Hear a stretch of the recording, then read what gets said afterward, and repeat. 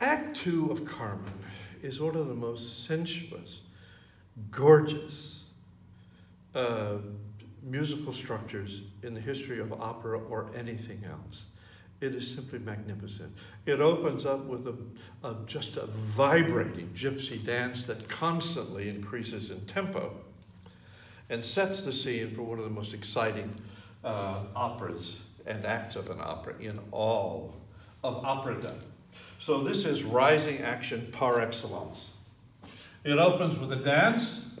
It goes to a quintet, 5 people singing very rapidly, a very funny sort of thing to have happen. And where are we?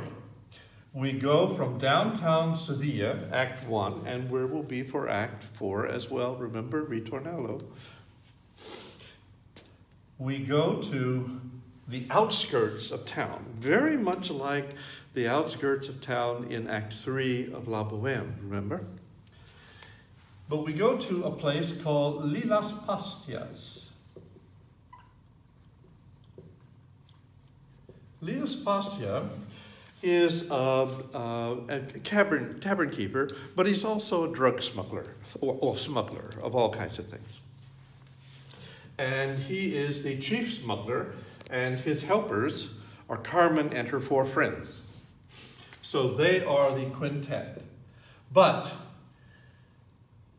as they finish their quintet, they hear a voice singing off stage, and José sings a little ariosa. It's the man from Alcada, he sings, about his hometown. Then he comes on, and Carmen has already decided that she wants José as her lover. They've not yet made love. He just got out of jail. And she is dead set on seducing him, which means she wants him to stay with her that night. Now, the problem for José is he has to get back to barracks.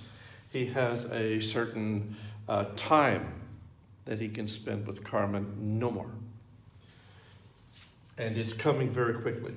So they engage in a duet, and Carmen finally, as she is wont to do, we will find out, reduces him to a frenzy. At which point he sings a magnificent aria, which is an aria of plot and action.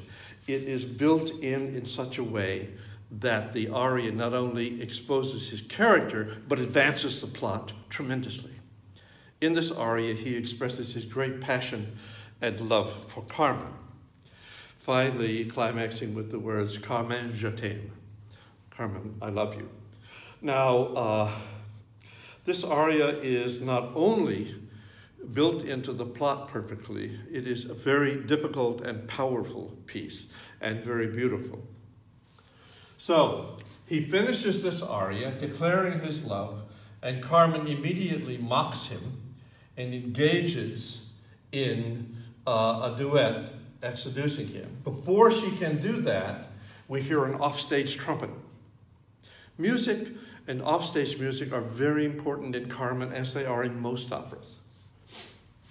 You remember how Mimi and Rodolfo leave the stage actually in both Acts 1 and Act 3, although it didn't happen in this particular production that I recommended to you. And here we have quite a bit of music offstage, singing offstage. So José is faced with a problem. Does he go with Carmen? Does he spend the night with her? Or does he choose that passion or honor? And he does, in fact, choose honor in this really splendid duet, and Carmen mocks him. But I won't spoil it for you. But José will not be given the chance to receive and appreciate that honor. He will be prevented from returning to the barracks at Reveille, in time. So he has been, in this act, degraded. Here is the beginning of his great fall. In Act 1, He is seduced by Carmen enough to be deprived of any rank and his honor. He is stripped of rank and he spends a month in jail, but he's still a soldier. At the end of Act 2, he will be AWOL. He will be completely dishonored.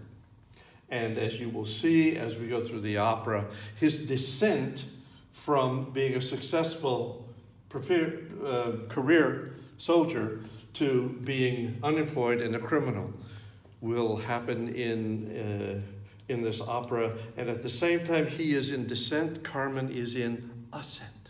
She builds on each man she seduces until at the end of the opera, she is the mistress of the most famous man in Spain. Thanks.